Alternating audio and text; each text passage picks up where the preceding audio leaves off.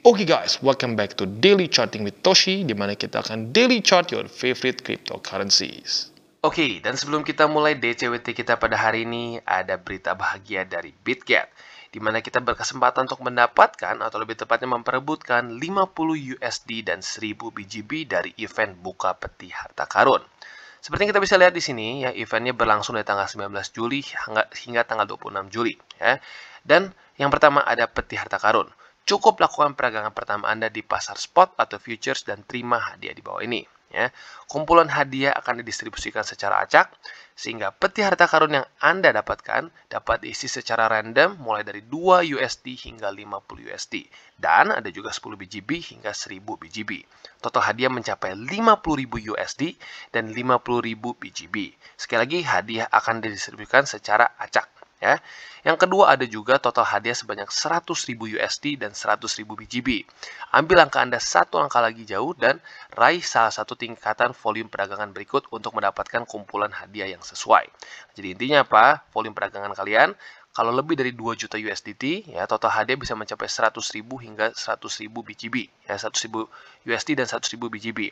Silver, ya, lebih dari 1 juta USDT sebesar ini. Dan bronze, lebih besar dari 500.000 USDT.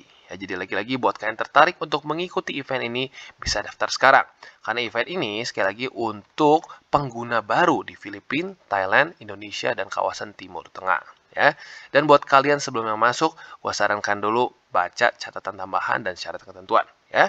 Jadi kurang lebih seperti itu berita dari BITGET dan kita akan lanjut ke DCWT. Oke, dalam 24 jam terakhir, cryptocurrency market meningkat. Bahkan mungkin lebih tepatnya bukan meningkat, tapi pump sebesar 7,55%.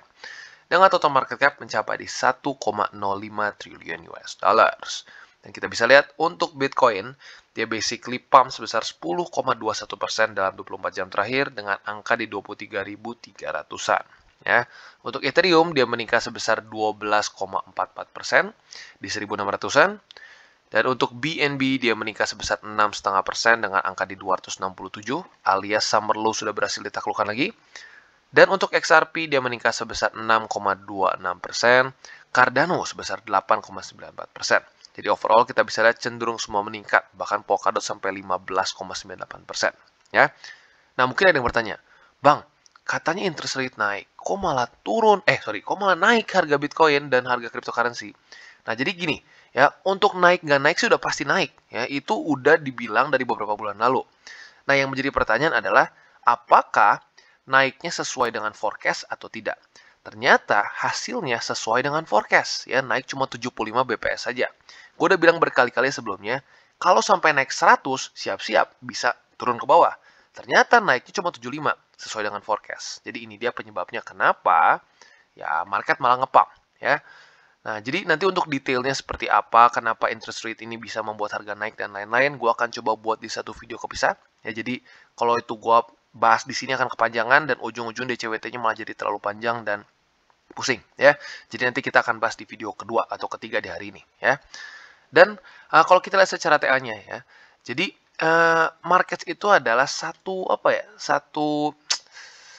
entitas lah gitu kesannya, ya, yang suka untuk memprice in harga. Jadi seperti pembahasan kita kemarin-kemarin, setelah dia pump pada tanggal 18 dan 19 Juli, dia cenderung turun, ya. Nah, ini adalah effort dari market untuk memprice in di tanggal 28. Karena lagi-lagi tanggal 28 itu adalah resiko. Resiko bisa saja the Fed meningkatkannya lebih tinggi daripada harapan kita, ya. Nah, maka harga price in. Ini membuat jadi ada selling pressure. Tetapi setelah datanya keluar, ternyata hanya 75 BPS sesuai dengan forecast, boom, naik ke atas, ya. Jadi itu dia alasannya kenapa naik, ya, lagi. Dan sekali lagi itu simplified, ya. Untuk lebih detailnya dengan historik beberapa bulan ke belakang, kita akan coba bahas nanti di video gua yang selanjutnya di hari ini, ya. Jadi buat lo yang penasaran, stay tune. Dan selanjutnya kita akan coba geser ke indeks BTC, ya. Lagi-lagi kita masih di daerah mana? Di daerah MA 200 weekly. Dan sekarang kita bisa lihat sedikit di atas dari MA 200, which is good. Nah, harapan kita, ini kan data CPI udah keluar, data interest rate udah keluar. Nah, semoga saja pada minggu ini, Bitcoin berhasil weekly close di atas dari MA 200. Ya. Seperti yang gue bilang, jujurnya gue takut ya bahwa ini akan jadi hancur karena data interest rate. Tetapi, faktanya bagus hasilnya ya. Jadi jujurnya gue lumayan tenang sekarang ya. Tinggal kita tunggu apakah nanti dalam 4 hari ke depan akan bisa close dengan bagus atau tidak. Nah, tetapi gini, ya walaupun udah lebih tenang, tapi jangan lupa juga bahwa pada hari ini masih ada 2 hal yang cukup penting ya. Yang pertama adalah di sini ya, yaitu GDP. Nah, GDP ini tentunya banyak sekali diperdebatkan ya, hasilnya tentunya ya. Andaikan hasilnya kembali minus ya, kembali minus, lebih jelek daripada forecast di sini ya. Siap-siap. Ada kemungkinan volatilitas bertambah ya, karena gini. Salah satu cara untuk mendefinisikan resesi adalah 2 GDP GDP quarterly ya, yang hasilnya merah ya. Kita tahu bahwa sebelumnya previousnya ini minus 1,6 kuartal 1 ya. Kalau sampai kuartal 2 kembali minus ya, ada kemungkinan cryptocurrency market risk on asset akan kembali volatile dan cenderung ke bawah. Ya, jadi lagi-lagi walaupun interest rate sudah keluar, hasilnya oke, ini masih bisa menjadi satu resiko. Dan yang kedua adalah Janet Yellen ya, di mana dia akan bicara. Nah, isi pembicaranya ini juga penting ya. Kalau dia cenderung lebih ngomongin soal inflasi akan lewat, tidak akan terjadi resesi dan lain-lain, harusnya bagus. Tapi kalau tiba-tiba dia nyeleneh, bilang dia perlu naikin lagi interest rate dan lain-lain, ya siap-siap. Lagi-lagi kemungkinan bisa drop ke bawah. Ya, jadi PR besarnya udah beres, tetapi masih ada 2 ini yang cukup menyebalkan nih, ya masih bikin deg-degan. Dan kalau bisa juga tambahan satu lagi di sini, ya initial jobless claim. Kalau sampai initial jobless claimnya juga jauh lebih tinggi, ya ekstrim, misalkan tinggi 300.000 gitu ya, atau di atas jauh lah daripada forecast, itu juga bisa jadi pertanda buruk, ya. Jadi kurang lebih seperti itu. Dan mungkin bisa dibilang PR dari Bitcoin sekarang adalah mempertahankan struktur di daerah sini ya, mempertahankan struktur di daerah 21.500, di mana sekarang ada 3 support yang sedang bertahan di situ ya. Yang pertama struktur di sini 21.500, yang kedua MA20, yang ketiga MA50. Ya, jadi lagi-lagi semoga saja ya ini semua bisa menahan harga Bitcoin. Dan selanjutnya kita akan geser ke ini ya, indeks dolar. Nah, untuk indeks dolar kita bisa lihat bahwa ternyata juga melemah ya. Mungkin bisa kita lihat sendiri ya, data interest rate ini ya harusnya menjadi bensin untuk indeks dolar. Ternyata hasilnya ya sesuai forecast dan ini malah membuat indeks dolar turun ya. Akhirnya turun juga ya. Jujurnya gue takutnya di sini mantul 20 dikasih bensin dan mantul ke atas lagi. Ternyata tidak ya. Lagi-lagi markets bukan punya bapak moyang kita. Ya, the Fed juga bukan punya engkong kita, ya. Jerome Powell bukan opung kita, ya. Jadi kita nggak bisa tahu spesifiknya seperti apa, ya. Nah, jadi untuk sekarang yang kita harapkan lagi-lagi simple, ya, yaitu adalah bear market di indeks dolar, ya. Kalau kita bisa mendapatkan bear market di indeks dolar seperti di sini, ya, 2020, 2000 berapa nih? 2017, 2016, ya. Nah, itu akan bisa menjadi satu trigger yang sangat bagus untuk Bitcoin bisa price action-nya seperti apa? Seperti di sini, ya. Seperti di sini, seperti di sini, seperti di mana lagi? Sini, ya. Nah, jadi lagi-lagi guys, secara perspektif kita ya, kita tuh sekarang sedang dalam kondisi yang cukup mirip-mirip seperti di 2020, 2019-an, di 2015-an di sini, di mana kita sedang akumulasi di daerah yang historically sangat bagus untuk Bitcoin, ya. Jadi lagi-lagi ya, menurut gua cara terbaik untuk kita invest di dunia cryptocurrency yang pertama adalah invest ya, bukan kita trading, lebih ke invest. Kita akumulasi jangka panjang. Jangan cuma berpikir untuk seminggu, sebulan, bahkan cuma setahun ke depan. Kita berpikir harus sampai 3, 4, bahkan 10 tahun ke depan, ya. Jadi metode yang lebih baik menurut gue dibandingkan lu paksain dengan uang panas ya. Wah, ini ada peluang nih ya. Daripada mentalitas seperti itu, lebih baik oke, kita sedang dalam daerah akumulasi yang bagus, gue harus nabung di Bitcoin, di Ethereum dan di tempat lain ya. Jadi lebih baik seperti itu ya.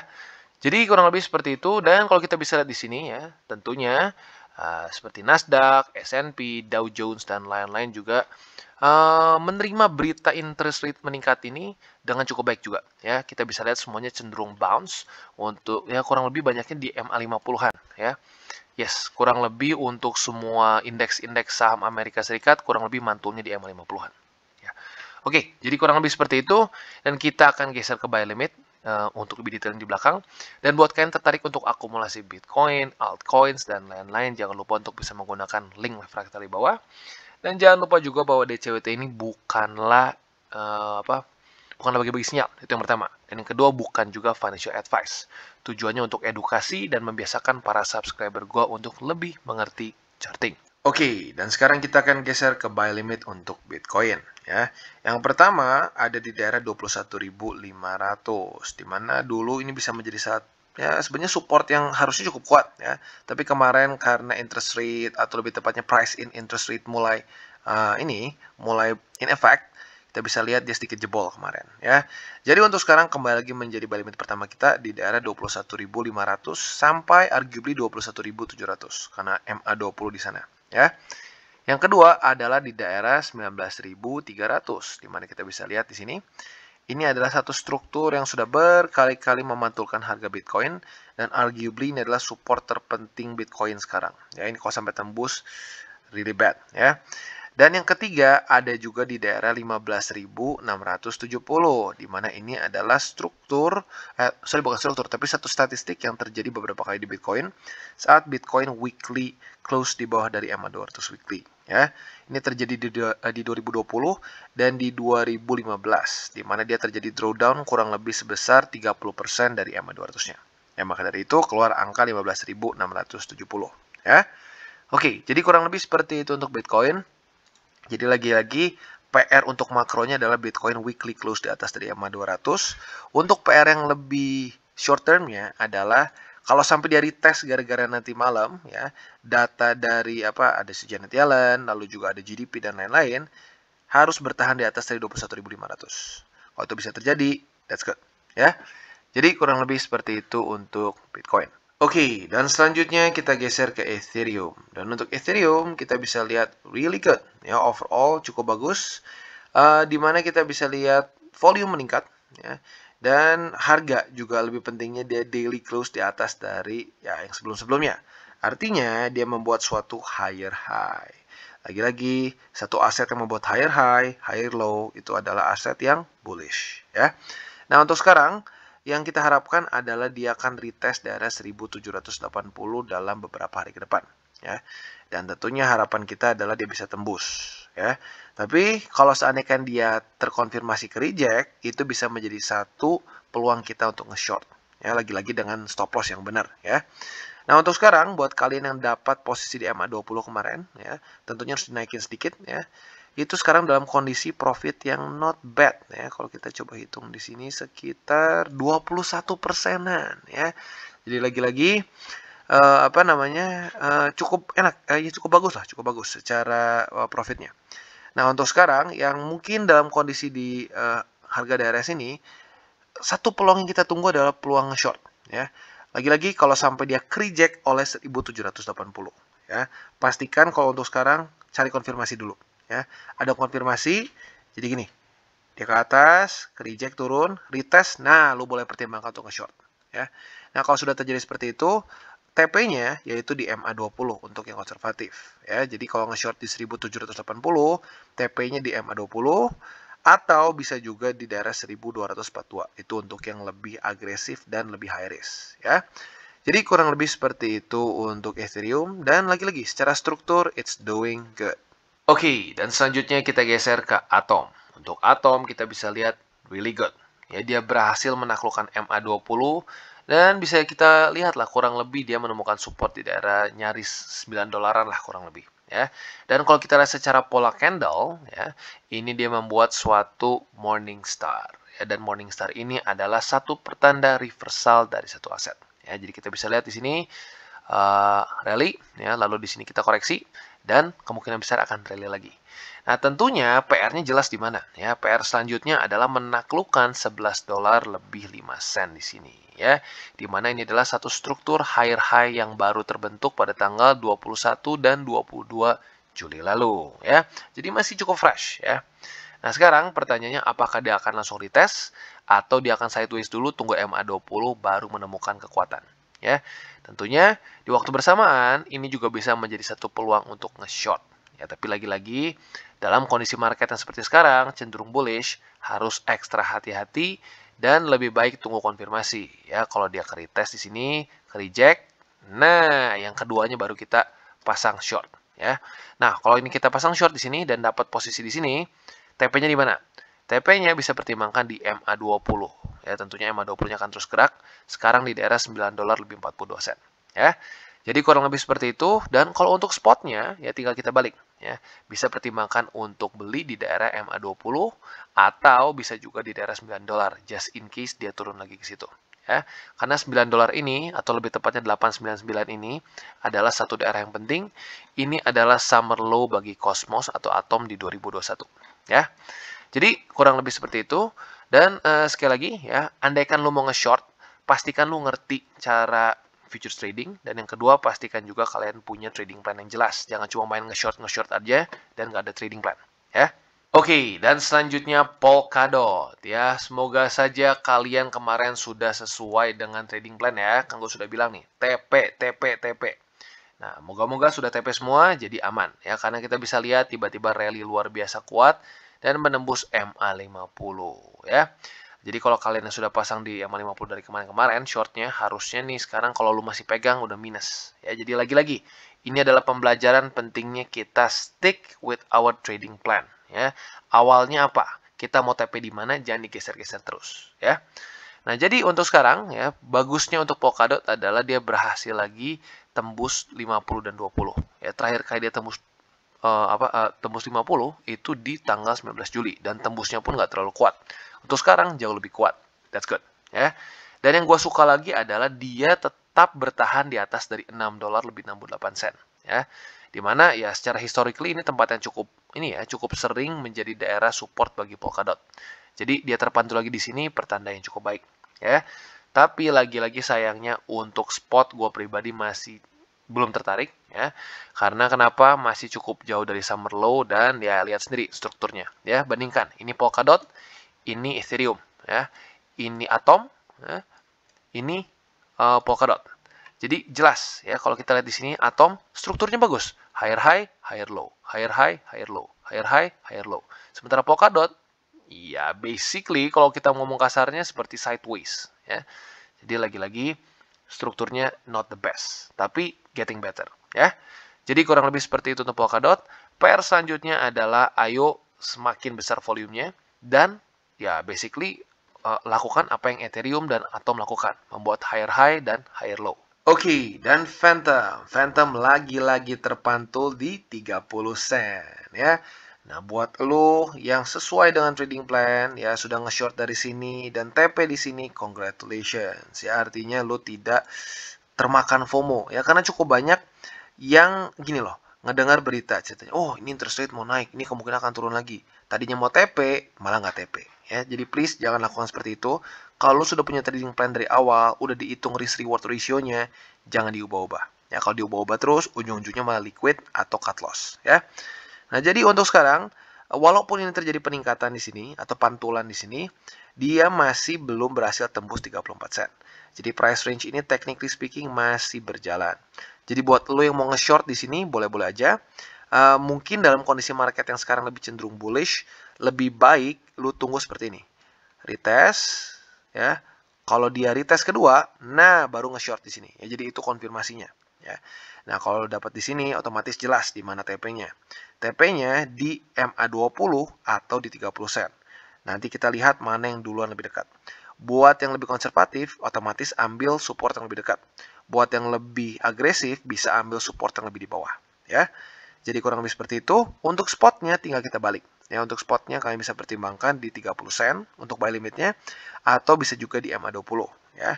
Nah, di waktu bersamaan saat gue bilang spot, technically speaking, lu bisa juga untuk ngelong. Ya, tapi pastikan kalau kalian ngelong atau nge-short bermain futures, pakai stop loss yang jelas. Ya, jangan sampai cuma udah pakai iman aja. Ujung-ujungnya di stop loss-nya itu malah liquid. Ya. Jadi kurang lebih seperti itu untuk Phantom. Oke, dan selanjutnya kita geser ke Solana, dan untuk Solana dia juga berhasil lagi reclaim MA50 dan 20 secara sekaligus ya. Kemarin padahal sudah cukup deg-degan ya. Dia sudah di bawah dari MA50 dan sempat ke-reject juga kemarin.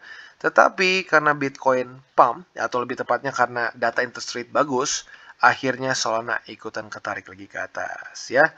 Nah, jadi lagi-lagi buat kalian yang medium risk dan konservatif sudah oke ya, sudah profit. Dan sudah TP harusnya. Nah, buat lu yang high risk ya, sekarang ini udah mulai berubah nih. Jadi gue sarankan buat lu yang punya posisi short di $44 lebih 42 sen, TP dulu aja ya. TP dulu aja, nggak apa-apa. Untungnya nggak terlalu besar kayak kemarin, tapi biar aman ya. Kalau sampai ke reject lagi, ya lu boleh pertimbangkan untuk short lanjut ya. Jadi kurang lebih seperti itu untuk Solana secara untuk futuresnya. Untuk spotnya, lo bisa pertimbangkan untuk akumulasi di MA20 sekarang di daerah $38 lebih 81 sen. Ya. Nah, untuk yang lebih dalamnya lagi bisa buat yang medium risk di MA50, buat yang konservatif bisa di $32 lebih 68 sen. Ya. Jadi kurang lebih seperti itu untuk Solana. Oke, dan selanjutnya kita ke BNB. Dan untuk BNB kita bisa lihat bahwa dia berhasil lagi mereclaim daerah 263,6. Kenapa ini penting? Ya, lagi-lagi 263,6 ini adalah summer low bagi BNB. Maka dari itu kita sekarang bisa akumulasi spot lagi. Ya, akumulasi spotnya sekarang bisa pertimbangkan di daerah ya seperti yang gue bilang tadi, 263,6 USD. Ya. Nah, untuk posisi short yang kemarin, yang kena baru yang konservatif saja, ya.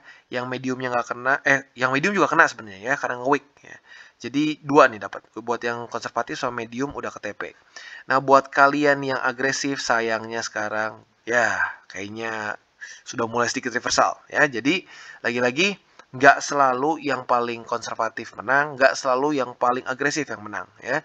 Ya, kita bukan yang punya markets. Jadi kadang-kadang yang agresif menang, kadang-kadang yang konservatif menang, ya.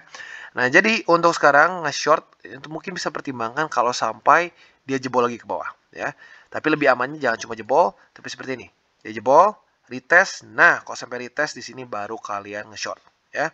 Target TP-nya di mana kalau kalian nge-short? Nah, bisa pertimbangkan di daerah MA20 atau 50 untuk yang konservatif. Dan buat kalian yang lebih agresif bisa pertimbangkan di 216. Tapi jujurnya gue pribadi nggak terlalu sarankan dulu kalau sampai dia jebol juga. Karena MA20-nya terlalu dekat. Ya, jadi lagi-lagi kalau lu masuk ke posisi short seandainya dengan setup seperti tadi, pastikanlah kalian tahu resikonya. Karena MA20 dan 50 sudah terlalu dekat sekarang. Ya. Jadi kurang lebih seperti itu untuk BNB. Dan untuk markets lagi-lagi it's good. Ya, it's good karena kenapa? Datanya sudah keluar dan ternyata datanya bagus. Ya. Tinggal yang kita tunggu dua data terakhir adalah, atau tiga lebih tepatnya ya. Yang pertama adalah Janet Yellen, di mana dia akan ngomong di sini. Semoga saja statementnya semuanya bagus. Dan GDP, ya kalau seandainya kan GDP di sini sesuai dengan forecast harusnya oke. Ya, tapi kalau dia ternyata lebih parah, minus lagi seperti kuartal 1, siap-siap. Kemungkinan besar akan volatile dan mungkin akan cenderung ke bawah. Ya, kemungkinan besar Bitcoin bisa retest daerah 21.500 dan yang lain-lain. Ya, jadi PR-nya untuk Bitcoin pada kali ini adalah andaikan hasil ini buruk, pertahankan daerah 21.500. Kalau hasilnya bagus ya sudah, tinggal lanjut lagi ke atas buat higher high dan higher low. Oke guys, jadi itu adalah akhir dari segmen DCWT kita pada hari ini. Dan jangan lupa bagi kalian yang merasakan manfaat dari segmen ini, jangan lupa untuk share ke teman-teman kalian. Dan apabila lu pengen mensupport channel kita, ya TCI, jangan lupa untuk menggunakan link referral kita di bawah. Nggak wajib, ya, tetapi apabila lu menggunakan link referral kita di bawah, ada macam-macam, ya, dari BYBIT, Huobi, MEXC, TOKOCRYPTO, dan banyak lagi, ya. Ya, walaupun nggak wajib, tapi kalau menggunakan link referral kita, lu secara langsung membantu perkembangan dari TCI. Dan satu lagi, jangan lupa juga untuk join Telegram group kita, di mana kita bisa ngobrol-ngobrol santai mengenai dunia cryptocurrency secara dua arah. So, jangan lupa untuk like, subscribe, klik the bell icon, and see you on the next video.